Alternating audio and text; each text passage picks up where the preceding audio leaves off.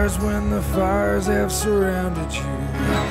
I mean, there's so many cool aspects to this story. I mean, from a drama standpoint to stories like that, like cool little stories that you wouldn't know unless you're actually covering it. So you personally doing this research, doing these interviews, gaining all of this information about the guy, why do you personally think that it's never been covered on a mainstream level like we talked about? Like there's been a few articles here and there that have covered it, whether it was Bleacher Report or other sites, but why do you think it was never like a 60 minutes documentary or a 30 for 30? Why do you think it never went mainstream? Because again, he was a big player back in the day. I think there's a couple of reasons for that.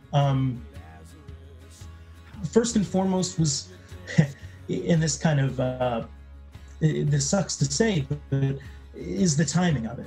He passed away early October 2004. He died the same day that Christopher Reeve, actor who played Superman, that came after he broke his back in a horseback riding accident, a big advocate for persons with physical disabilities. They passed away on the same day.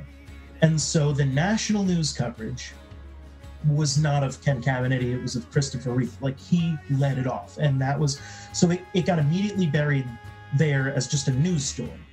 And this is a news story, a guy who in 2002, after he admitted to using steroids, was the lead story on like CNN that night. Like it was, yeah, we're escalating the war in Iraq, but first Ken Caminiti did steroids.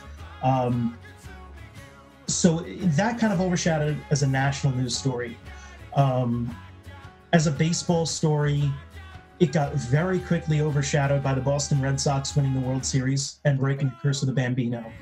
And then there's the aspect of how it happened, which is that he died of a drug overdose. And in 2004, we just didn't handle those kinds of things the same way that we do now. Sure, yeah. It's not that long ago, but I feel like just generally as a society, we've come a long way in how we think about addiction, in how we think about, persons with the problems that Ken had. And in a way, he almost just kind of got pushed to the side because of that, because at that time, steroids still kind of made you persona non grata in baseball. Right. And I even say this in the last episode of the show. You look around at the last 5 years where, or however long it's been now, Barry Bonds has had an MLB hitting coach job. Mark McGwire has been a hitting coach in Major League Baseball.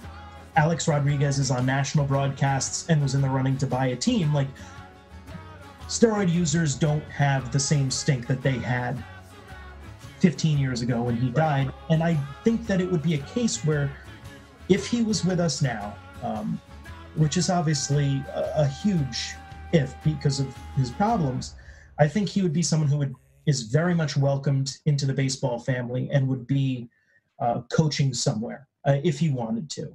I really do think that, but just because of the timing of the steroids, of the national news, of the baseball news, it kind of got just brushed off to the side, pushed to the corner, and in a way forgotten about, which I think is a real shame. And then, the question of, why hasn't there been a big thing?